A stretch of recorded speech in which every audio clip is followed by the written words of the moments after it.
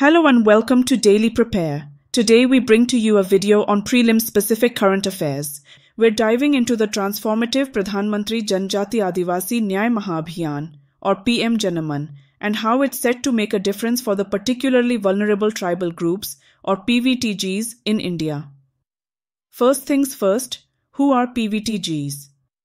In 1960-61, the Dhebar Commission identified certain tribes facing disparities, leading to the creation of the primitive tribal groups, later renamed particularly vulnerable tribal groups in 2006.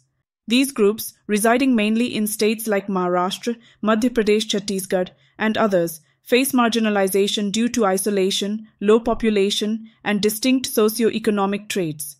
PVTGs grapple with challenges like limited access to basic services, social discrimination, and vulnerability to displacement. They often face loss of traditional livelihoods, lack of market knowledge, and exploitation by middlemen, hindering their development.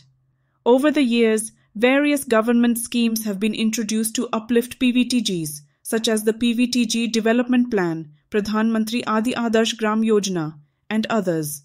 However, challenges in implementation, resource limitations, and unequal treatment among PVTG groups have impacted their effectiveness. Now let's explore what makes PM JANMAN different. One key aspect is proper identification and recognition.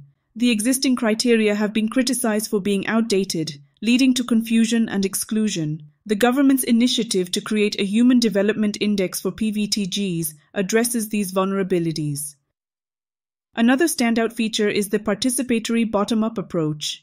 PM JANMAN abandons the one-size-fits-all approach, involving PVTGs in decision-making and embracing their cultural practices. This ensures their active participation in planning, implementing, and monitoring development projects. Livelihood promotion is crucial.